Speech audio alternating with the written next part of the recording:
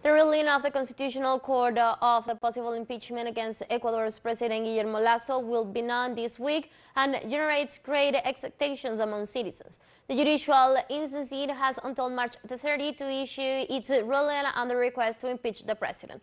Social organizations plan to hold a sitting this Monday outside the institution to ask the judges for a decision in accordance with the law, which will allow an institutional solution to the current situation in the country. The request presented last week by the National Assembly will be verified with the type of infractions typified in Article 129 of the Constitution. It is about the scandal that links his brother-in-law Danilo Carrera and officials of his government with an alleged corruption network in public companies and apparent links with drug trafficking, especially with the Albanian mafia.